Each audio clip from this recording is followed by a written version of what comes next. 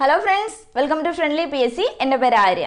ഇന്നത്തെ ക്ലാസ്സിൽ നമ്മൾ മാത്സ് ആൻഡ് മെന്റൽ എബിലിറ്റിയിലെ നിശേഷ ഹരണം അഥവാ ഡിവിസിബിലിറ്റി ആണ് പഠിക്കുന്നത്. അപ്പോൾ PSCക്ക് സ്ഥിരം വരുന്ന ഒരു ക്വസ്റ്റ്യൻ ആണ്. ഫയർമാൻ LDC ഒക്കെ വരുന്ന ഒരു ക്വസ്റ്റ്യൻ ആണിത്.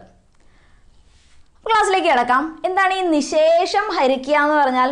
ഒരു സംഖ്യയെ മറ്റൊരു സംഖ്യ കൊണ്ട് നിശേഷം ഹരിക്കുക എന്ന് പറഞ്ഞാൽ ഈ വലിയ സംഖ്യയിൽ ചെറിയ സംഖ്യ പൂർണ്ണമായിട്ടും അടങ്ങണം എന്നാണ് അർത്ഥം. അഥവാ ഹരിക്കുമ്പോൾ ശിഷ്ടം 0 ആയിട്ട് വരണം. അങ്ങനെ വന്നാലാണ് നമ്മൾ ഈ നിശേഷം ഹരിക്കാൻ കഴിയുമെന്ന് പറയാം. PSCക്ക് ചോദിക്കുന്ന ക്വസ്റ്റ്യനാണ്, ചുവടെ കൊടുത്തിരിക്കുന്ന സംഖ്യകളിൽ 3 കൊണ്ട് നിശേഷം ഹരിക്കാൻ പറ്റുന്ന സംഖ്യ ഏത്? അപ്പോൾ നമുക്ക് ഈ 4 ഓപ്ഷനെയും അവിടെ ഇരുന്ന് ഹരിച്ചു നോക്കാൻ പറ്റില്ല, സമയം പോകും. അപ്പോൾ നമ്മൾക്ക് അതിന് കുറച്ച് ട്രിക്സുകളുണ്ട്. അപ്പോൾ അത് പഠിച്ചു വെച്ചാൽ പെട്ടെന്ന് ഉത്തരം കിട്ടും. ആദ്യം നമുക്ക് 2 കൊണ്ട് നിശേഷം ഹരിക്കാൻ കഴിയുന്ന സംഖ്യകൾ എങ്ങനെ കണ്ടുപിടിക്കാൻ നോക്കാം. ഇപ്പോൾ നമുക്കൊരു സംഖ്യയെ 2 കൊണ്ട് നിശേഷം ഹരിക്കണമെങ്കിൽ ആ സംഖ്യയുടെ ലാസ്റ്റ് ഡിജിറ്റ് നോക്കുമ്പോൾ അത് 0, 2, 4, 6, 8 എന്നിവയിലായിരിക്കണം അവസാനിക്കുക. അപ്പോൾ ഈ സംഖ്യകളിൽ അവസാനിക്കുന്ന സംഖ്യകളെ മാത്രമാണ് നമുക്ക് 2 കൊണ്ട് നിശേഷം ഹരിക്കാൻ കഴിയുക. ഉദാഹരണം നോക്കാം. 612. അപ്പോൾ നേരത്തെ പറഞ്ഞ പോലെ 0, 2, 4, 6, 8 ഇവയിൽ അവസാനിക്കുന്ന സംഖ്യകളെയാണ് നമുക്ക് 2 കൊണ്ട് ഹരിക്കാൻ പറ്റുന്നത്. ഇപ്പോൾ 612 ലാസ്റ്റ് എങ്ങനെയാണ് അവസാനിക്കുന്നത്? 2-ലാണ്. 50 ലാസ്റ്റ് 0-ലാണ് അവസാനിച്ചിരിക്കുന്നത്. ഓക്കെ, ഇപ്പോൾ 612 നമ്മൾ 2 കൊണ്ട് ഹരിക്കുമ്പോൾ എന്താണ്? ശിഷ്ടം 0 ആയിട്ടാണ് വരിക. ഇപ്പോൾ എന്താണ്? 3, 2, 6 12 ഇറക്കി എഴുതുമ്പോൾ 6, 2, 12 അല്ലേ? ശിഷ്ടം നമുക്ക് 0 അല്ലേ വന്നേ. പിന്നെ ഇരട്ട സംഖ്യകളെയൊക്കെ എന്താണ്? നേരെ പകുതി എടുക്കാൻ പറ്റും. ഇപ്പോൾ 2 കൊണ്ട് നിശേഷം ഹരിക്കാൻ പറ്റുമെന്ന് ഓർക്കാം. അല്ല, നമുക്കൊന്ന് ആലോചിച്ചാൽ കിട്ടാവുന്ന സാധനമേ ഉള്ളൂ. സിമ്പിളാണ്. അടുത്ത് നോക്കിയേ. ഇനി നമുക്ക് 3 കൊണ്ട് നിശേഷം ഹരിക്കാൻ പറ്റുന്ന സംഖ്യകളുടെ പ്രത്യേകത നോക്കാം. അപ്പോൾ 3 കൊണ്ട് നിശേഷം ഹരിക്കാൻ പറ്റുന്ന സംഖ്യകളെ കണ്ടുപിടിക്കാനുള്ള എളുപ്പമാർഗം ഈ പറയുന്ന സംഖ്യകളെ തമ്മിൽ കൂട്ടിയെടുക്കുമ്പോൾ ഉത്തരമായിട്ട് 3 അല്ലെങ്കിൽ 3ന്റെ ഗുണിതങ്ങളോ വരണം. 3ന്റെ മൾട്ടിപ്പിൾസോ കിട്ടുകയാണെങ്കിൽ നമുക്ക് തന്നിരിക്കുന്ന സംഖ്യകളെ 3 കൊണ്ട് നിശേഷം ഹരിക്കാം. എന്ന് വെച്ചാൽ 3 കൊണ്ട് ഹരിക്കുമ്പോൾ ശിഷ്ടം 0 ആയിട്ട് കിട്ടും. അപ്പോൾ നോക്കിയേ, 621 എന്ന് പറയുന്ന ഒരു സംഖ്യ ഒന്ന് കൂട്ടിക്കേ. 6ഉം 2ഉം 8, 8ഉം 1ഉം 9 അല്ലേ? കൂട്ടുമ്പോൾ 9 കിട്ടും. 9 എന്ന് പറയുന്നത് 3ന്റെ മൾട്ടിപ്പിൾ അല്ലേ? 3ന്റെ ഗുണിതമല്ലേ? 3ന്റെ പട്ടിക ഒന്ന് ചൊല്ലിക്കേ. 1 3 3, 2 3 6, 3 9. അപ്പോൾ 3 ഗുണം 3, 3ഉം 3ഉം കൂടെ ഗുണിക്കുമ്പോഴാണ് 9 കിട്ടുക. അപ്പോൾ 9 3ന്റെ ഗുണിതമാണല്ലേ? അപ്പോൾ 621 എന്ന് പറയുന്ന സംഖ്യയെ നമുക്ക് 3 കൊണ്ട് പൂർണ്ണമായിട്ടും ഹരിക്കാം, നിശേഷം ഹരിക്കാം. ശിഷ്ടം 0 ആണ് വരിക. അടുത്തത് 219 എന്ന് പറയുന്ന സംഖ്യ. അപ്പോൾ 3 കൊണ്ട് നിശേഷം ഹരിക്കാൻ എന്താ? സംഖ്യകൾ തമ്മിൽ കൂട്ടുമ്പോൾ ഒന്നെങ്കിൽ 3 കിട്ടും, അല്ലെങ്കിൽ 3ന്റെ ഗുണിതം കിട്ടും. അപ്പോൾ കൂട്ടി നോക്കിയേ. 9 1 10, 10ഉം 2ഉം 12. 12 എന്ന് പറയുന്ന 3ന്റെ ഗുണിതമല്ലേ? 3ന്റെ പട്ടിക ഒന്ന് ചോദിക്കേ. 4 3 12 അല്ലേ? അപ്പോൾ 3ഉം 4ഉം കൂടെ ഗുണിക്കുമ്പോഴാണ് 12 കിട്ടുക. അപ്പോൾ 3ന്റെ ഗുണിതമാണ് 12 എന്ന് വെച്ചാൽ 219 എന്ന് പറയുന്ന സംഖ്യയെ നമുക്ക് 3 കൊണ്ട് നിശേഷം ഹരിക്കാം. അടുത്ത നമുക്ക് 4 കൊണ്ട് നിശേഷം ഹരിക്കാൻ കഴിയുന്ന സംഖ്യകളുടെ പ്രത്യേകത നോക്കാം. അപ്പോൾ 4 കൊണ്ട് നിശേഷം ഹരിക്കണമെങ്കിൽ നമുക്ക് തന്നിരിക്കുന്ന സംഖ്യയുടെ അവസാനത്തെ 2 അക്കം ഒന്നെങ്കിൽ 0 ആയിരിക്കണം, അല്ലെങ്കിൽ എന്തായിരിക്കണം? 4ന്റെ ഗുണിതമായിരിക്കണം. അപ്പോൾ 4 കൊണ്ട് നിശേഷം ഹരിക്കണമെങ്കിൽ സംഖ്യയുടെ അവസാനത്തെ 2 അക്കം 0 ആയിരിക്കണം, അല്ലെങ്കിൽ 4ന്റെ ഗുണിതമായിരിക്കണം.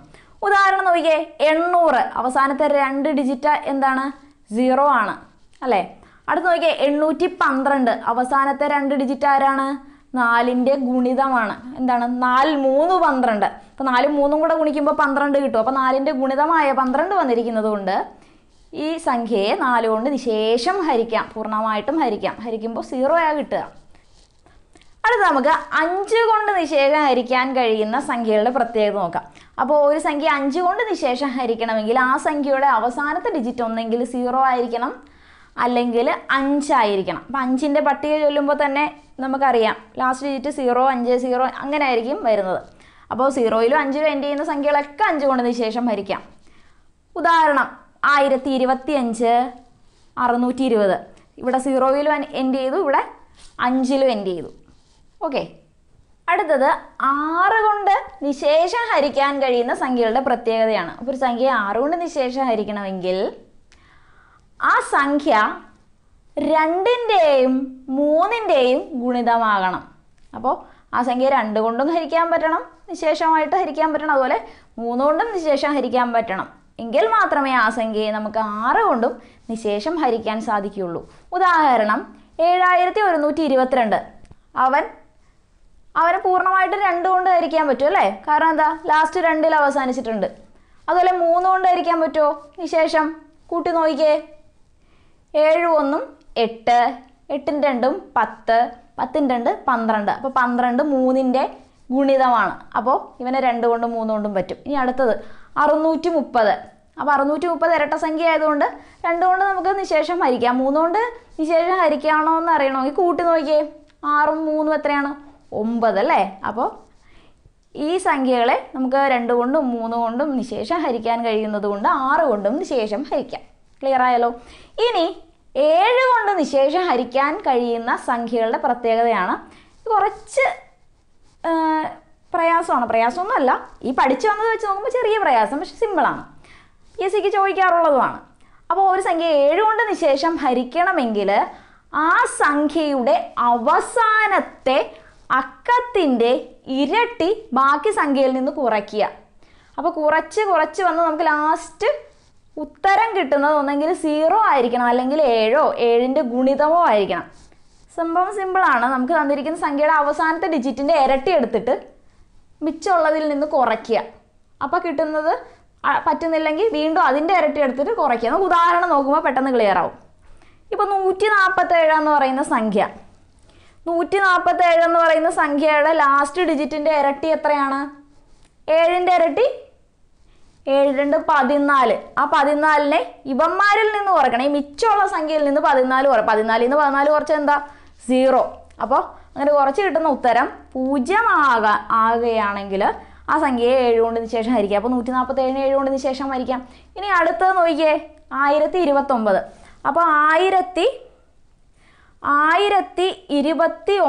എന്ന് പറയുന്ന സംഖ്യയുടെ ലാസ്റ്റ് ഡിജിറ്റ് 9 ആണ്. 9ൻ്റെ ഇരട്ടി 9 2 18. 18നെ 102ൽ നിന്ന് കുറയ്ക്കണം. അപ്പോൾ 9 2 18. 18നെ 102ൽ നിന്ന് കുറയ്ക്കുമ്പോൾ നമുക്ക് എത്രയാണ് കിട്ടുക? 4 12 84 കിട്ടുന്നത് അല്ലേ? 84 കിട്ടുന്നത്. അപ്പോൾ 84നെ 7 കൊണ്ട് നിശേഷം ഹരിക്കാമെന്ന് അറിയണമെങ്കിൽ നമുക്ക് എന്താ? ഒറ്റയടിക്ക് അറിയാം, എന്നാലും പെട്ടെന്ന് കിട്ടാൻ വേണ്ടി എന്താ? 4ൻ്റെ ഇരട്ടി എടുക്കുക. അപ്പോൾ 4ൻ്റെ ഇരട്ടി എത്രയാണ്? 8. അത് മിച്ചമുള്ള 8ൽ നിന്ന് കുറയ്ക്കുമ്പോൾ 0 കിട്ടും.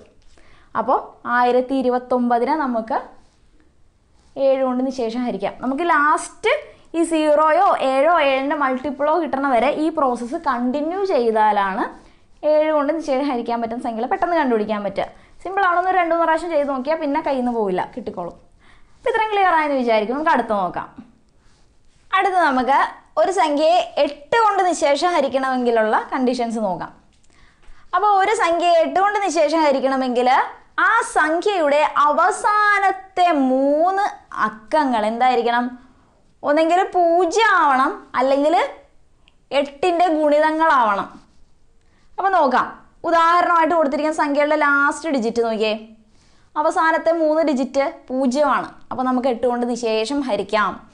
അടുത്ത അവസാനത്തെ 3 ഡിജിറ്റ് നോക്കിയേ, അതിൽ 8 എടുക്കാം. അപ്പോൾ 8 എന്ന് പറയുന്ന 8ൻ്റെ ഗുണിതം തന്നെ അറിയാമല്ലോ. 1 ഗുണം 8 ആണ് 8. അപ്പോൾ ഇതിനെയും നമുക്ക് 8 കൊണ്ട് നിശേഷം ഹരിക്കാം. അടുത്ത സംഖ്യയുടെ അവസാനത്തെ 3 അക്കങ്ങൾ ഏതാണ്? 104. അപ്പോൾ 104 എന്ന് പറയുന്നത് 8ൻ്റെ ഗുണിതമാണോ? ആണല്ലോ. എങ്ങനെയാണ്? 13 8 104 അല്ലേ? അപ്പോൾ 13 ഗുണം 8 ആണ് 104. അപ്പോൾ 104 എന്ന് പറയുന്നത് 8ൻ്റെ ഗുണിതം ആയതുകൊണ്ട് അവസാനം വരുന്ന 3 അക്കങ്ങൾ 8ൻ്റെ ഗുണിതമോ അല്ലെങ്കിൽ 0 ആയാൽ ഈ പറയുന്ന സംഖ്യകളെല്ലാം നമുക്ക് 8 കൊണ്ട് നിശേഷം ഹരിക്കാം. ക്ലിയർ ആയി കാണുമല്ലോ. അടുത്ത് നമുക്ക് 9 കൊണ്ട് നിശേഷം ഹരിക്കാൻ കഴിയണമെങ്കിൽ സംഖ്യയുടെ പ്രത്യേകത എന്തായിരിക്കണം എന്ന് നോക്കാം. ഇപ്പോൾ ഒരു സംഖ്യയെ 9 കൊണ്ട് നിശേഷം ഹരിക്കാൻ കഴിയണമെങ്കിൽ ആ സംഖ്യയുടെ അക്കങ്ങൾ കൂട്ടിയെടുക്കുമ്പോൾ അക്കങ്ങളുടെ തുക എന്തായിരിക്കണം? ഒന്നെങ്കിൽ 9 ആയിരിക്കണം, അല്ലെങ്കിൽ 9ൻ്റെ ഗുണിതമാവണം. ഇപ്പോൾ നമ്മൾ 3ൻ്റെ പഠിച്ചത് എങ്ങനെയായിരുന്നു? 3 കൊണ്ട് നിശേഷം ഹരിക്കാൻ പറ്റുന്നത്? അതുപോലെ സെയിം ആയിട്ടാണ് ഇവിടെ വന്നിരിക്കുന്നത് അല്ലേ? അപ്പോൾ ആ കേസിൽ 3ഉം ഈ കേസിൽ 9ഉം ആണെന്ന് ഓർക്കുക. അപ്പോൾ ഉദാഹരണമായിട്ട് 648 അക്കങ്ങൾ കൂട്ടുമ്പോൾ എന്തായിരിക്കണം? 9ഓ 9ൻ്റെ ഗുണിതമോ ആയാൽ ആ സംഖ്യയെ നിശേഷം 9 കൊണ്ട് ഹരിക്കാം. കൂട്ടി നോക്കിയ അക്കങ്ങൾ 6ഉം 4ഉം 8ഉം കൂടെ കൂട്ടിക്കേ. 6ഉം 4ഉം 10, 10 8ഉം 18. അപ്പോൾ 18 എന്ന് പറയുന്നത് 9ൻ്റെ ഗുണിതമല്ലേ? 9 9 9 2 18. അപ്പോൾ 9 ഗുണം 2 ആണ് 18. അപ്പോൾ 9ൻ്റെ ഗുണിതമായ 18 ഇവിടെ കൂട്ടുമ്പോൾ കിട്ടുന്ന തുക. അപ്പോൾ ഇവനെ നമുക്ക് പൂർണ്ണമായിട്ട് 9 കൊണ്ട് നിശേഷം ഹരിക്കാം. അടുത്തത് 333 കൂട്ടിക്കേ. 3ഉം 3 6, 6ഉം 3ഉം 9. അപ്പോൾ കൂട്ടിയപ്പോൾ കിട്ടിയത് എന്താണ്? 9 ആണല്ലേ? അപ്പോൾ അക്കങ്ങളുടെ തുക 9 വന്നതുകൊണ്ട് ഈ സംഖ്യയെ നമുക്ക് പൂർണ്ണമായിട്ടും 9 കൊണ്ട് ഹരിക്കാം അല്ലേ? 9 കൊണ്ട് നിശേഷം ഹരിക്കാൻ പറ്റുന്ന സംഖ്യകളാണ് ഇവിടെ തന്നിരിക്കുന്നത്. ക്ലിയർ ആയല്ലോ? അടുത്തത് ഒരു സംഖ്യയെ 10 കൊണ്ട് നിശേഷം ഹരിക്കണമെങ്കിൽ എന്തായിരിക്കണം? ആ സംഖ്യയുടെ അവസാനത്തെ ഡിജിറ്റ് 0 ആയാൽ മതി. നമുക്ക് എല്ലാവർക്കും അറിയാവുന്നതാണ്. അത് അത്ര വലിയ കാര്യമൊന്നുമല്ല. അപ്പോൾ അവസാനത്തെ സംഖ്യ 0 ആയിരിക്കണം. അടുത്തത് 11 കൊണ്ട് നിശേഷം ഹരിക്കാൻ കഴിയുന്ന സംഖ്യകളുടെ പ്രത്യേകത എങ്ങനെയാണ് കണ്ടുപിടിക്കുന്നതെന്ന് വെച്ചാൽ, ആ തന്നിരിക്കുന്ന സംഖ്യയുടെ ഒന്നിടവിട്ട സംഖ്യകൾ കൂട്ടി അവയുടെ വ്യത്യാസം എടുക്കുമ്പോൾ അത് ഒന്നെങ്കിൽ 0 വരണം, അല്ലെങ്കിൽ 11ൻ്റെ മൾട്ടിപ്പിൾ 11ൻ്റെ മൾട്ടിപ്പിളോ ആകുകയാണെങ്കിൽ ആ സംഖ്യ നമുക്ക് 11 കൊണ്ട് നിശേഷം ഹരിക്കാം. അപ്പോൾ ഉദാഹരണമായിട്ട് ഇവിടെ കുറച്ച് ഡിജിറ്റ്സ് തന്നിട്ടുണ്ട്. അപ്പോൾ 14652. അപ്പോൾ ഇതിൻ്റെ ഒന്നിടവിട്ട സംഖ്യകൾ കണ്ടുപിടിക്കാൻ 1 6 2 അത് ഒന്നിടവിട്ട സംഖ്യയാണ്. അപ്പോൾ അത് കൂട്ടുമ്പോൾ എത്രയാണ്? 6 1 7 2 9 അല്ലേ? അതിൽ നിന്ന് അടുത്ത കുറയ്ക്കണം. അടുത്ത ആൾട്ടർനേറ്റീവ് സംഖ്യ ഏതൊക്കെയാണ്? 4ഉം 5ഉം. 5ഉം 4ഉം 9. അപ്പോൾ 9ൽ നിന്ന് 9 പോയാൽ എന്താണ്? 0 വരുന്നു. അതുകൊണ്ട് നമുക്ക് ഈ സംഖ്യയെ 11 കൊണ്ട് നിശേഷം ഹരിക്കാം. അടുത്ത ഡിജിറ്റ് 14641. അപ്പോൾ അതിൻ്റെ ഒന്നിടവിട്ട സംഖ്യകൾ ഏതൊക്കെയാണ്? 161. കൂട്ടുമ്പോൾ എത്ര കിട്ടും? 6 1 7 1 8 അല്ലേ? 8 വരും. അടുത്ത ആൾട്ടർനേറ്റീവ് സംഖ്യ ഏതൊക്കെയാണ്? ഒന്നിടവിട്ട സംഖ്യകൾ 4ഉം 4ഉം. അപ്പോൾ 4ഉം 4ഉം കൂടെ കൂട്ടുമ്പോഴും 8 വരും. അപ്പോൾ ഇതിൻ്റെ വ്യത്യാസം 8ൽ നിന്ന് 8 പോയാൽ 0. അടുത്തത് 161414. അതിൻ്റെ ഓൾട്ടർനേറ്റീവ് സംഖ്യകൾ ഏതൊക്കെയാണ്? 1 1 അല്ലേ? അപ്പോൾ 1 1ഉം 1ഉം കൂടെ കൂട്ടുമ്പോൾ എത്രയാണ്? 3 വരിക. ബാക്കി ഓൾട്ടർനേറ്റീവ് സംഖ്യ ഏതൊക്കെയാണ്? 6ഉം 4ഉം 4ഉം. അപ്പോൾ 6ഉം 4ഉം കൂടെ കൂട്ടുമ്പോൾ 10. 10ഉം 4ഉം കൂടെ കൂട്ടുമ്പോൾ 14. അപ്പോൾ 14ൽ നിന്ന് 3 പോയാൽ എത്രയാണ് വരിക? 14ൽ നിന്ന് 3 പോയാൽ 11. അപ്പോൾ 11ൻ്റെ മൾട്ടിപ്പിളായിട്ട് വരുന്നില്ലേ അല്ലേ? അപ്പോൾ ഇത്രയും സംഖ്യകൾ നമുക്ക് 11 കൊണ്ട് നിശേഷം ഹരിക്കാം. അപ്പോൾ ക്ലിയർ ആയി കാണുമല്ലോ. അപ്പോൾ 7ൻ്റെയും 11ൻ്റെയൊക്കെ 1-2 പ്രാവശ്യം ചെയ്ത് പഠിച്ചാൽ മാത്രമേ ഓർമ്മ കിട്ടുള്ളൂ. ബാക്കിയൊക്കെ ചുമ്മാ നമുക്ക് വായിച്ചാൽ ഓർമ്മ കിട്ടുന്നതാണ്. ഓക്കെ, അപ്പോൾ ഇത്രയാണ് നിശേഷഹരണം അഥവാ ഡിവിസിബിലിറ്റി എന്ന ഫ്രണ്ട്ലി PSCയുടെ ഇന്നത്തെ ക്ലാസ്. അപ്പോൾ ക്ലാസ് ഇഷ്ടപ്പെട്ടാൽ ഫ്രണ്ട്ലി PSC ലൈക്ക് ചെയ്യുക, ഷെയർ ചെയ്യുക, സബ്സ്ക്രൈബ് ചെയ്യുക. മോക്ക് ടെസ്റ്റ് ചെയ്യുന്നതിന് നമ്മളുടെ ആപ്പായ iLearn Kerala PSC app download ചെയ്യുക. Okay, thank